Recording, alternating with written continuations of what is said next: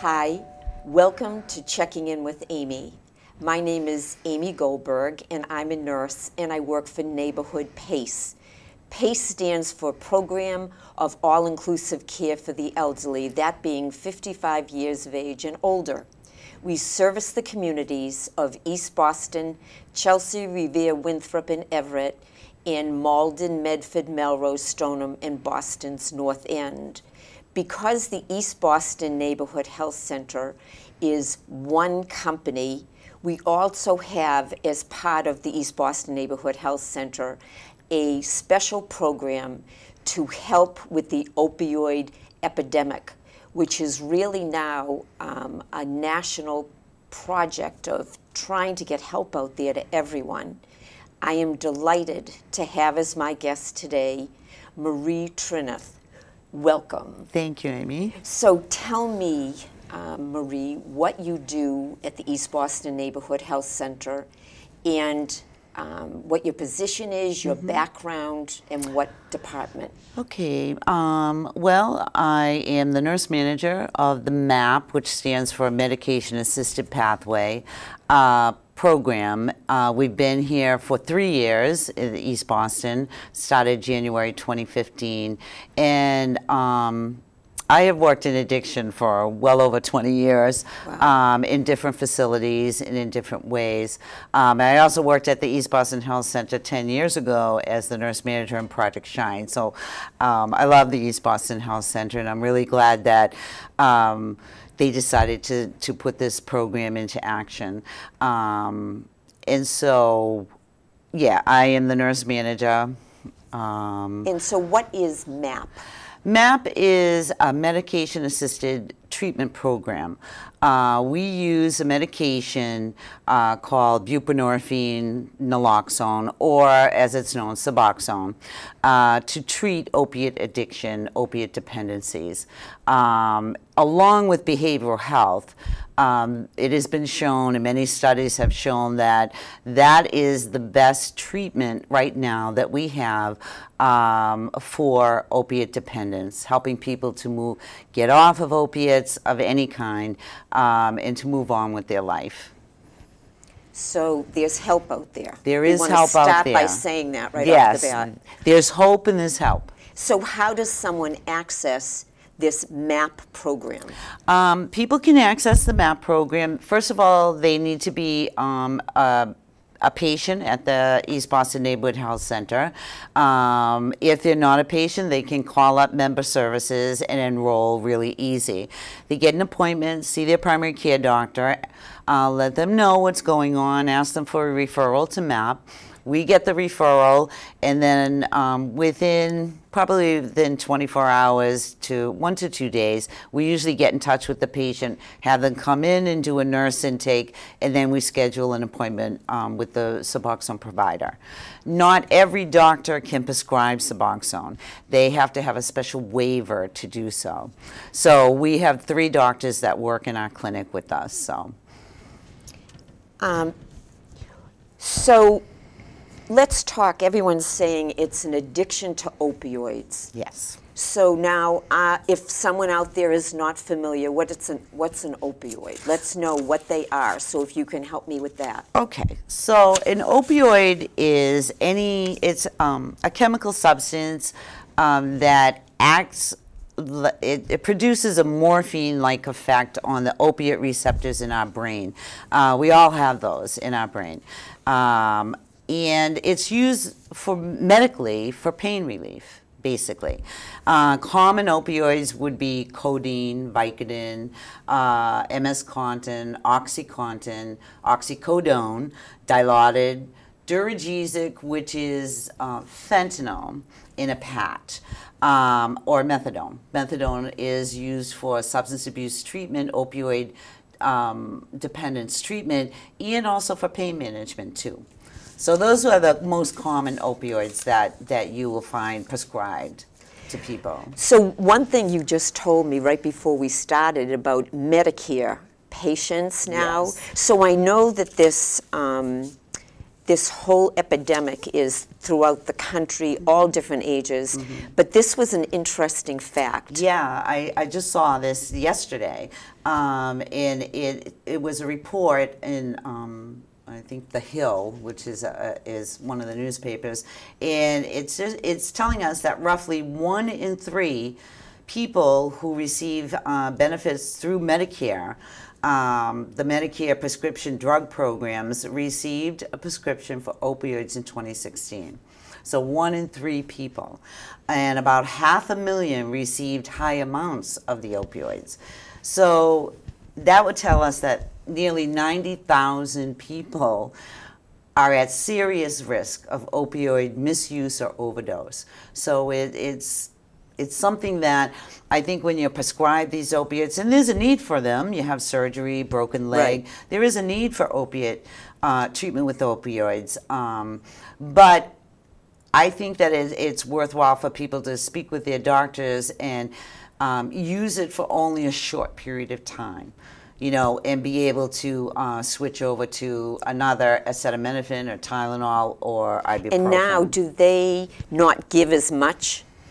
Yeah, now they're very careful, and doctors have become aware and educated about prescribing opioids. And I think that your initial script, when you first get prescribed an opioid, is for a 7-day supply. Right. If you get a prescription and it's 24 pills, you can ask the pharmacy now that you only want 3 days worth. You don't want that big a supply. So they will be able to fill it now. This is new, for 3 days instead of, say, 12 days. But that's it. You wouldn't be able to get more later. Right. That's the script, you know, Okay. which keeps people safe. That's right. Yeah. Because once you're on it, then they can overdo it. And doctors right now have another tool that they use. It's called the PMP, or the Prescription Monitoring Program, which every prescription for a narcotic that's written, the doctor should be checking the PMP in order to see if there's been another narcotic prescribed, and when it was prescribed, and how much it was prescribed for, to keep people safe. So some patients might go to different doctors. They might see different specialists, different doctors who may prescribe one type of opiate, and now they're seeing their PCP who wants to prescribe another one, or another thing like a benzodiazepine with an opiate, which you have to be careful taking these medications. So now there's together. this like registry. There's a registry, That's and great. it's called Prescription Monitoring Program. Okay, Yeah. it's good to know about. Yeah. So we talked about what opioids are, and then let's talk now about the current situation regarding opioid use and heroin use in 2017. Yeah, it's a huge problem. I think President Trump just announced that he has declared it a public health emergency, and it's been described as an epidemic. In 2016, there were 2,107 deaths from opioid heroin overdoses. But in the first 6 months of this year, there has been 978 overdose deaths already, and probably more by now. The increase in the fatal overdoses are mostly due to the use of something called fentanyl, which is a synthetic opioid, being put into the heroin supply, and also the cocaine supply too, and other drugs. They actually can make pills that look like oxycodone or Percocet, and they sell them on the street, but they're actually fentanyl. So this drug is basically killing people. And fentanyl is a legitimate pain reliever drug, but it's only used for severe pain, cancer pain, things like that. But the chemicals are very easily obtained. They're over the internet. You can buy them. They're coming through Mexico and China, and they're the chemicals that make up this synthetic opioid. It's 100 times more potent than morphine. So a very small amount could kill someone. And now people who are already dependent on heroin or addicted to heroin really now look for the fentanyl because it's a bigger bang for your buck, basically. And, you know, very, very, very more dangerous and potent than heroin, basic heroin, the old heroin that used to be on And then the you street. mentioned another kind of fentanyl. There's a couple of different, they call them analogs. So there's a couple of different concoctions of this. But the one that's been around in maybe in the middle America, but there's been some overdose deaths in New Hampshire. It's called carfentanil. Now, carfentanil is about 1,000 times more potent than fentanyl, so which is now 100 times more potent than heroin or morphine. So carfentanil really is used by veterinarians to when they want to put down large animals, elephants, to do surgeries and that. Right. And they have to be, they have to have their hands covered, their mouths covered, their clothing covered, because it can be absorbed through the skin or through breathing. Right. And we've heard different times on the news of policemen or EMTs that are trying to help people who are overdosing, and they start to overdose because they've somehow gotten in contact with fentanyl. So it's very, very dangerous. Yeah. I know. It's scary. You know, I've told you when we're alone that this is really the most informative thing that I've heard in such a long time. Yeah, and people... I'm really unaware of most of many this. people are, because, you know, I mean, you think of going to your doctors and get a prescription for pain medicine, and so people aren't thinking that those kind of things could get people so addicted that they go out and use heroin. Right. You know, heroin is, you know, always thought of as the big bad drug. Now it's more common than ever because people can't get the pills anymore. Right. So they go to heroin, which is cheaper. And now it's mixed with this fentanyl, and it's very dangerous. Right. Very dangerous. So I'm glad that you're going to inform us. So, so paint a picture of, for me, who is this opioid addict? Okay, an opioid addict, or opioid is more the pain pills, the pain medication. Opiates are more heroin.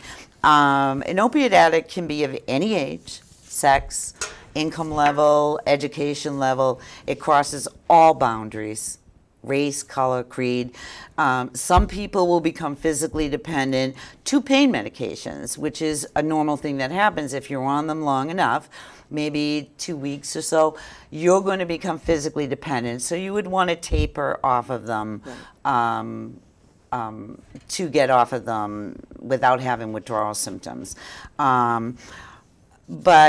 And they become physically dependent to the pain medication because they got it due to surgery or in any injury that happens.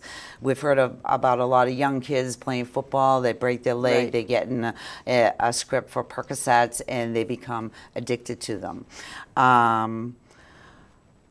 So when pain medication is stopped being prescribed without tapering somebody off of it slowly, the person will feel withdrawal symptoms. And I think withdrawal symptoms are extremely uncomfortable. And this keeps people using, because they don't want to feel this. It's like the worst flu you ever felt. So it can include low energy, irritability, anxiety, agitation. Insomnia is a big problem that people have. Runny nose, teary eyes all the time, hot and cold sweats, goosebumps all the time, yawning, muscle aches and pains, abdominal cramping, nausea, diarrhea, vomiting. And this is because the opiates are leaving the receptor sites in the brain, and this is how it affects your body. Some people are introduced to heroin, which is cheaper and readily available on the street to relieve these withdrawal symptoms, and then they become addicted to the heroin. You know, they can't stop using the heroin. And some people start experimenting with drugs at an early age with opiates, not realizing the high risk of becoming addicted. So kids, you know, I'm not sure if they still do this now, but they used to have pill parties, and kids would go in the medicine cabinet and pick out anything and throw it in a bowl, and everybody would take it, not realizing that very quickly they're going to become dependent on it and start feeling some of these withdrawal symptoms. In this past Saturday, we just had a take-back program, yeah. and you go to the local police station, yeah, mostly and police just station. there's no questions no asked. questions asked. You can throw all of your unused meds in there. They need to do that. People need to do that. They usually, like Saturday, they have the take-back day, but it can be done any day of the week. Okay. They're always there, and that is a good thing. It gets them out of the house, out of hands of somebody who might unintentionally misuse them or want to misuse grandma's, them. Into grandma's cabinets, auntie's cabinet, you know, things that happens. That happens, yeah. So I think knowing all the signs and symptoms of opioid withdrawal can definitely help a parent or a family member really help somebody. Those are signs that there's something seriously going on, and that the person needs help. So how can this be prevented? Let's talk about medications and to treat. Yes. Now the one thing I want to do today is to just pay it forward and reach out and try to save a life, one life. Right. If we could do this program and save one life, absolutely, it would be fantastic. So let's talk about medicines that are available. Okay. So the medicine that we use at MAP is called Suboxone. Or there is a form of it called Subutex, which is only given to pregnant women because Suboxone is made up of two medicines, buprenorphine and naloxone. And in pregnancy, the naloxone may have an effect on the fetus, so they only use Subutex. And that's the only way someone mostly will be able to get prescribed that. Right. And it's monitored very closely. And then do you want to just show us, you brought like an example of what that would look like. Yeah. So Suboxone, it's office-based treatment. You can get it through a primary care doctor who has a special waiver to be able to prescribe Suboxone. It's called like an X number. It relieves opiate withdrawal and reduces cravings to use opiates. So it helps people to, and many of my patients will say, I feel normal now. Okay. I feel normal. It comes in oral tablets, which are generic now, and they're usually orange, but sometimes white. And also they come in film. And the film is called Suboxone film. And this is what that film looks like. It's looks like a Listerine strip. Okay. People call it film or strip. And it's put under the tongue and it's dissolved. It dissolves pretty quickly, has a little bit of bitter taste to it. And they take that. It depends on the dosage that the doctor prescribes. It can be 2, 4, 12 milligrams, 16 milligrams, and they take that daily to help them. And that, along with behavioral health treatment, counseling, substance abuse treatment, they really have a chance at life. That goes hand in hand. Yes, has it hand in hand. Yeah. And the thing about the Suboxone and buprenorphine is that a person must be in opiate withdrawal to be able to start the medicine. Okay. So they are not able to use any opiate, 12 to 24 hours before taking Suboxone. Because if they do, if there's still Suboxone, if there's still opiates on their receptor sites in their brain, the Suboxone is very strong, binds very closely onto those opiate receptor sites, and it will kick off anything else that's there. And so it covers those receptor sites partially, which means that they don't get high from Suboxone. They get relief from the withdrawal symptoms. But you make sure that someone does not have they have to be feeling uncomfortable when they come into the office to start the Suboxone, which is tricky to get to. That's right. Yeah. And another medication we had talked about is methadone. Yes, methadone has been around for a long time. Methadone can only be given in it's monitored by the federal government, so can only be given for addiction treatment in a clinic, in a methadone clinic. It also works almost the same as Suboxone. It relieves opiate withdrawal and craving, the same thing. It also can be used for pain management too. It's a very good pain management opiate. They're federally regulated, outpatient clinics. It's a very structured program. They have to go daily to receive the medication, and it's usually in a liquid form. And they get their dosing according to what the physician they see prescribes for them. Daily dosing, and I think they go into weekly counseling most of the time. Usually, if it's prescribed for pain, it's through a pain management clinic. Okay. That's how that works. But someone doesn't stay in a clinic. I mean, it's outpatient? Outpatient, yeah. Okay. Usually they go early in the morning, get their dose and go on. Okay. Go on. It works very, very well. All of these medications work very well when the patient is truly motivated to not use drugs or drugs to get on with their life. Many people who start these medications go back to school, they get a good job, they're with their family again. It really provides a pathway to get back to life. That's great. And then you mentioned another two. There's another medication. It's called naltrexone or Vivitrol. Naltrexone is the pill form of this medication. It's non-addictive.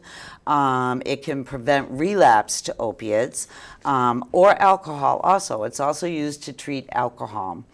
It reduces the urge and the effects of alcohol when taken for alcohol dependence.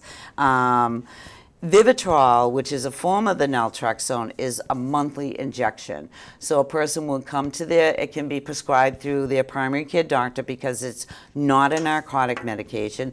There's no withdrawal from it when they stop.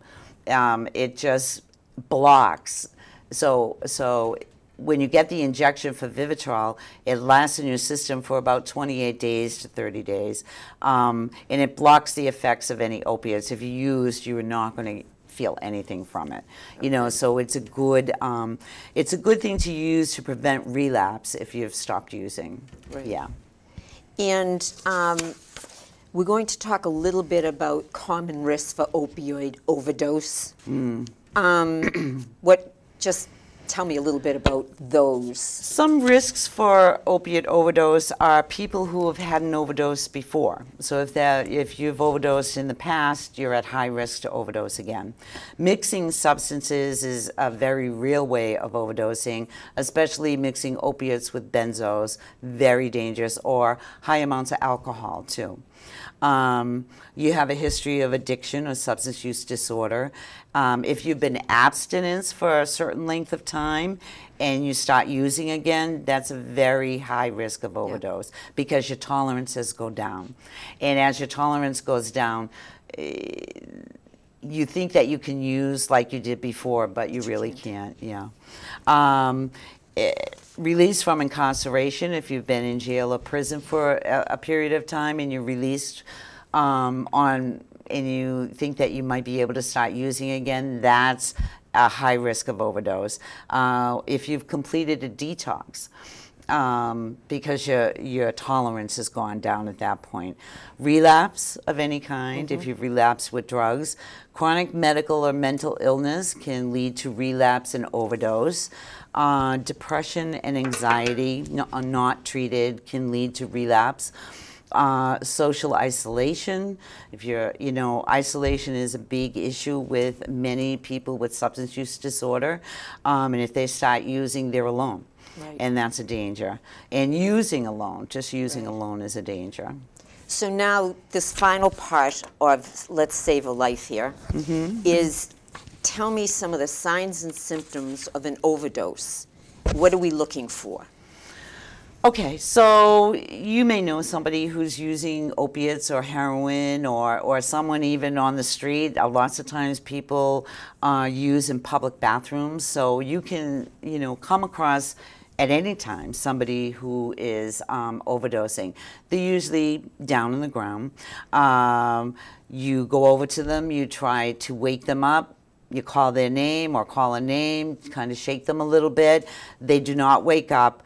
even if you're shaking them and calling their name. They have slow or no breathing at all. They may become blue around the mouth, their fingernail beds. They get like a gray or pale skin color. Very tiny, small pupils. Their pupils are very small. Or you hear a gasping, snoring sound. And those are signs of an overdose. So now we want to reverse it. So immediately you call 911. Okay. You call 911, say that you're with somebody who's not breathing.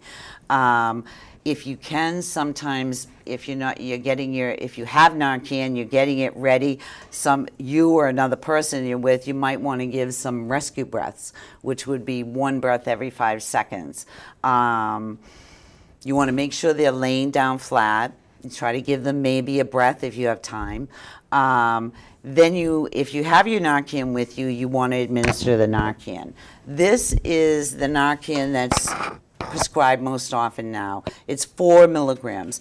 In the past, we had 2 milligram vials, which now we're finding is not enough. These packages, very, very simple. You just tear down the pack. You take it out.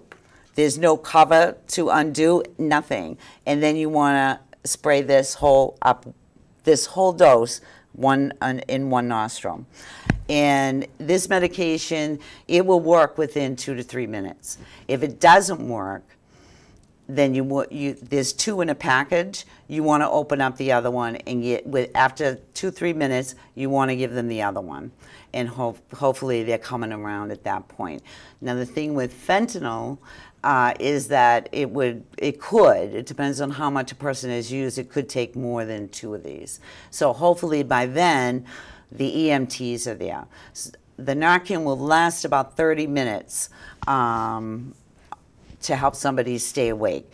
It does not reverse overdose from any other drug like a benzo or alcohol or cocaine. It doesn't reverse it for that, only for opiates. So what it does, it pushes it off the receptor site so breathing starts again. And if you've given them the 2 things of Narcan, EMTs aren't there yet, I would say give them rescue breaths until they do get there, because they're losing oxygen to their brain. So even if they come out of it, they could be brain injured. So you might be able to prevent that. And then you said, when we spoke, that you shake them. Do you do something with your hand? Yeah, so if you've called their name, you kind of shake them, they're not responding, you can rub them. It's called a sternum rub. And you rub really hard right here, and that hurts. So if they're going to come out, they're going to come out it that way. If not, then they're pretty much overdosing. Okay. Yeah. And then we have a card here that you showed me that you can get the Narcan. Narcan is available at all pharmacies, any pharmacy, without a prescription. So anybody can walk in and say, I'd like a Narcan kit.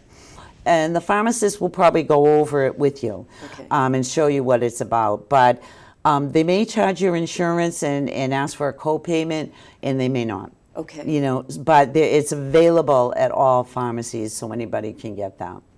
Yeah, for sure. Well, I think that this is a huge, valuable lesson for everyone today. Yes. Yeah. So, first of all, thank you you're welcome. for teaching me so much about this that I knew nothing about. Yeah. And to teach the viewers. Yes. So if we could possibly save one life, absolutely, it would make the I world think a better place. Mostly everybody knows somebody right. who either is using or has a friend who's using or a family member who's using or a neighbor who has a family member. It's everywhere. It is. And people, there is treatment, and treatment works, and there is hope. And if you save, the hope with the Narcan is that that person's going to get awake and they're going to want treatment and they're going to want to live after that. I know. And sometimes it may take a few times of somebody overdosing and, thank God, not dying to be able to get it. But this disease, similar to other chronic diseases like diabetes and hypertension, in that it's a relapsing disease. Right. People can get better and then at times they can relapse. So they have to have a lot of support around them Right. to be able to stay in recovery. Right. You know, and recovery is about living. It's not Yeah. just about using, it's about living. So, Right. Thank you so much. oh, you're very welcome. So, thank you for tuning in. I'm really hopeful that you will be able to watch this show, pass along the information to anyone that you know that could possibly benefit. The East Boston Neighborhood Health Center, the PACE program, we're all one company, and the goal is to pay it forward to keep people healthy, independent, and active in the society today. So if you do want more information about our clinic and so forth, please call the nurse manager, Marie, at 617-568-6260. And until we meet again, please stay well. Thank you. Bye now.